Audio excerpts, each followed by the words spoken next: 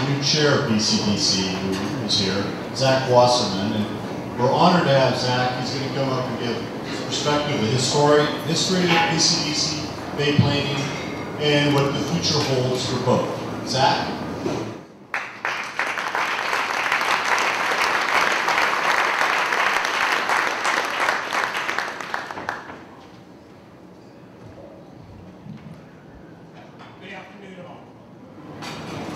Welcome to Oakland, and welcome to the Scott's Public Access Pavilion. You are sitting in a tent because of public access rules. Whether it's effective or not, we'll discuss it at the time, but BCDC is present in the walls around us.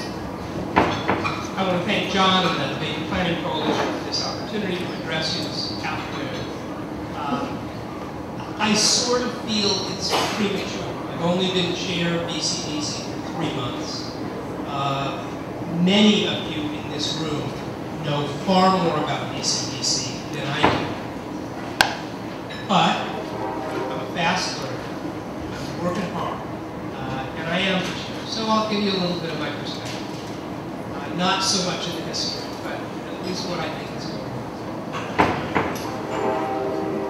A number of you know that my path to this position is significantly because of BCDC, East Bay EDA, Bay Area Council, Building Industry Association of Northern California.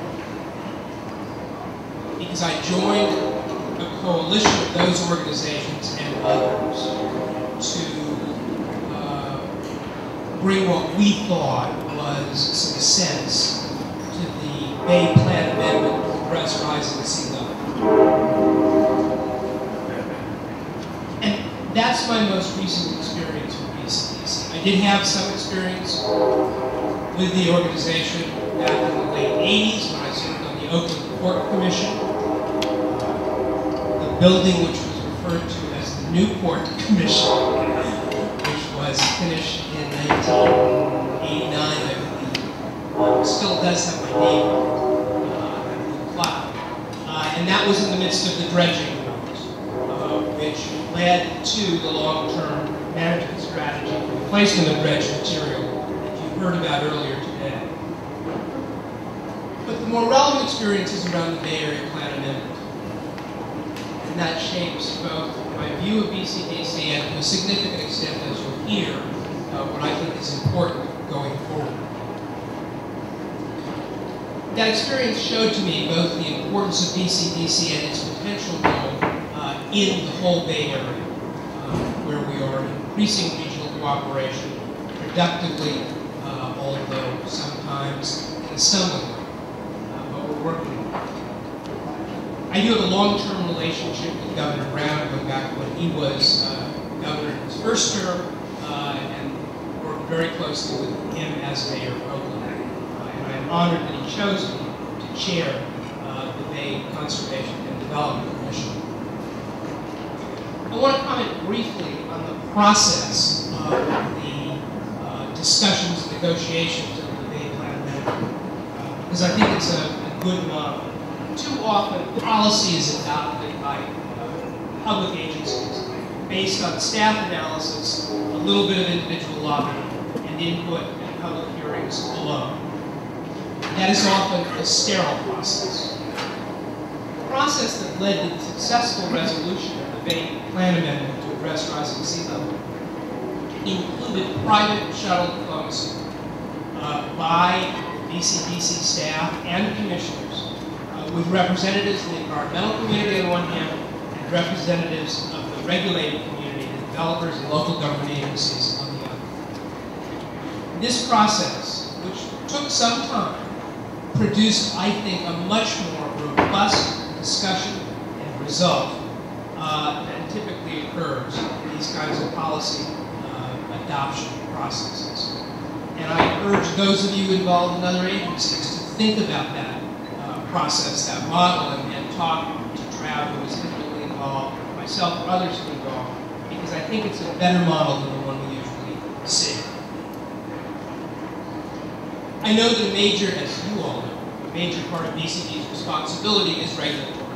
And indeed, that's the part of BCDC that most of you have the closest experience with, and indeed part of the founding reasons for this organization.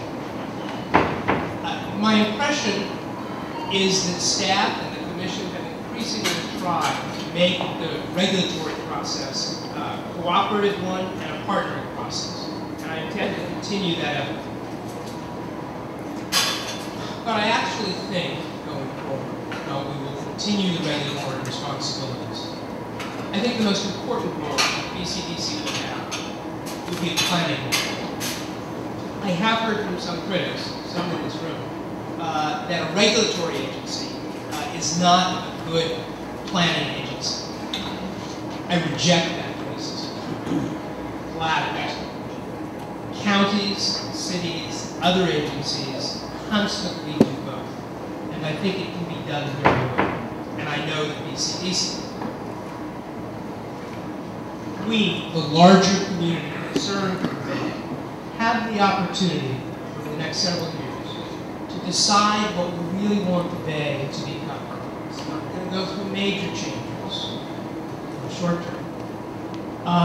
Nonetheless, there are some significant opportunities about what we want the Bay to look like, how we continue to have access to it, how we want it to function, and how it contributes to the economy and quality of life for all of those of us who are privileged to live in the Bay Area. As you know, BCDC was created by the efforts of three extraordinary women, Kay Kerr, Sylvia McLaughlin, and Esther Gould, who had a vision and a drive to conserve the Bay from development proposals, and a willingness to ignore the common wisdom that they had no chance of doing so. And that effort was not simply for developers. Keep in mind that it was the city of Berkeley that had major plans for film that would have significantly reduced the size of the bay and the shore around the bay. Today, we face a different challenge. We're faced with the effects of climate change that may well significantly increase the size of the bay, not necessarily in ways that we want. We are indeed cursed to live in interesting times. Hopefully, we can figure out how to enjoy and benefit from that curse, and I think we can. As we face the challenges of rising sea levels, we need always to think about the balance of BCDC's job. Travis words, or word. The most important word is and. The balance between conservation and development. This will be increasingly true and increasingly challenging as we attempt to address rising sea level. As John pointed out, the conservative but by no means worst case prediction is that by the end of the century, sea level, this area will rise 55 inches. And certainly the loss of the Arctic ice caused, and the most recent report indicating by indeed warming of the seas as well as the warming air, so being hit from both sides, underneath and above, indicates that we are very likely to face that problem. That will have a very major impact on our built environment. Those of us in this room who are really smart and really want to do well, they take a little bit of time. Don't think high-tech. Think Wellingtons, rubber boots, because you'll need them for being right here. What we can do, and what we should do, including consideration of unintended consequences, and how we're going to pay for what we do about rising sea level, deserves our major attention in an increasing campaign over the next 5 and 10 years. The end of this century seems very far away now. But our preparation for what is likely to happen, what at some level is certain to happen, needs our attention in a reasonable time frame, needs our attention now. Our airports, our ports, our waterfront cities and amenities, our marshes, our wetlands, our power plants, and our sewer treatment plants all require this attention.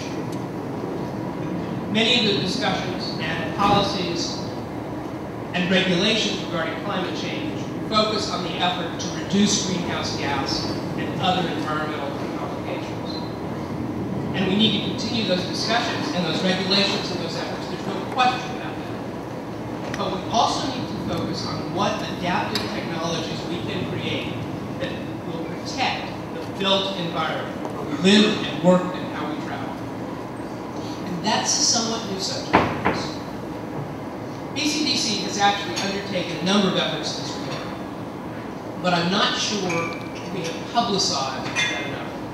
In 2009, BCDC held an open international design competition for ideas responding to sea level rise in San Francisco Bay. The responses were created out of the box, and if you haven't looked at them, the opportunity to do so, I encourage you to go to the BCDC website and look at Rising Tides Design Competition. You need a big screen. But it's worth looking at and running through. Many of them are crazy. No. But we probably need crazy approaches to truly address the challenges of rising sea level. Currently, BCDC is undertaking an art project adapting to rising tides. The art project is focused on the East Bay in partnership with NOAA and others. It's focused on the shoreline from Emeryville to Union City and brings community officials and stakeholders together to collectively gain a better understanding of how sea level rise and climate change impacts will affect the Bay Area's ecosystems, infrastructure, and economy. Additionally, art will identify strategies for community-based adaptation planning to address these challenges and develop a process for implementing them. You're going to hear more about art in the coming months. And it's not simply a study. It is looking at ways to actually implement methods that can help protect that shoreline. We're also working with the Dutch government to take advantage of the Netherlands' centuries of experience in protecting low-lying areas from flooding. BCDC entered into a unique partnership with the Dutch in 2008. It's being renewed. Experts from the Netherlands work with BCDC staff on planning for adaptation to sea level rise. It's funded by the Dutch government. The respective situation in the Netherlands and the Bay Area are being compared and contrasted. We have a slight hiccup at this very moment because of yesterday's collapse of the Dutch government-related European economic situation. And while this does illustrate our global interdependence in economic and environmental situations, even for local planning, our need to survive and the benefits of regional, national, and international cooperation will transcend these short-term crises. One of the opportunities and challenges that we face, as you know, is to find the successor to Will Travels. As you heard from John, as many of you know, this is not an easy task. We know that we'll have some very good internal candidates for BCDC, but we want as broad and a diverse candidate pool as possible. So, if any of you know anyone who might be interested and would be good, encourage them to apply. Information about what we're looking for and the process is on the BCDC website. So what else does the future hold? A lot of wonderful things. You know that one of them is the truly exciting international sailing race, the America's Cup. And some of the issues we've been dealing with, fortunately not terribly controversial, as it has worked out, for better or worse, is improvements to the piers to deal with the America's Cup race. Reading yesterday's Wall Street Journal story about renting apartment and houses in San Francisco to view the race at truly outrageous rates inspired me to think and talk to staff about what BCDC might be able to do to regulate, to create some spaces that we could rent and get income. Probably. On a longer-term basis and a more serious way. We look forward to regional cooperation, significantly led by the Joint Policy Committee. As many of you know, in the Bay Plan Amendment, there was a call for the Joint Policy Committee, that is the regional coordinating group consisting of Metropolitan Transportation Commission, Bay Area Association of Bay Area Governments, the Bay Area Air District, and DCDC, to undertake the implementation of next steps, the adaptation for sea level rise. The Joint Policy Committee is considering doing it, where they will accept the cost of that. Thank you. But regardless of whether they do or not, they will have value on it. And regardless of whether they accept that or not, DCDC will continue to have a significant role in doing it. But it's not just the Joint Policy Committee. We are reaching out to many other players. Our universities, the national labs, foundations, both local and national, that are concerned with climate change, insurance and reinsurance companies, which should be most concerned with this, as well as major corporations that are gradually recognizing that rising sea level has as much impact on them as global competition. And we can continue to explore crazy ideas that may well save us from catastrophic consequences of our own effect on air and sea. We all know. I feel very honored to serve as BCDC chair in these challenging times. And I know that I and our commission can only succeed with the support of those in this room for a whole variety of efforts, as well as many others who recognize how very important the San Francisco Bay is to the current and future quality of our personal and economic lives. I look forward to a rigorous dialogue with you and our constructive efforts together to conserve and develop our bay. If not us, who? If not now,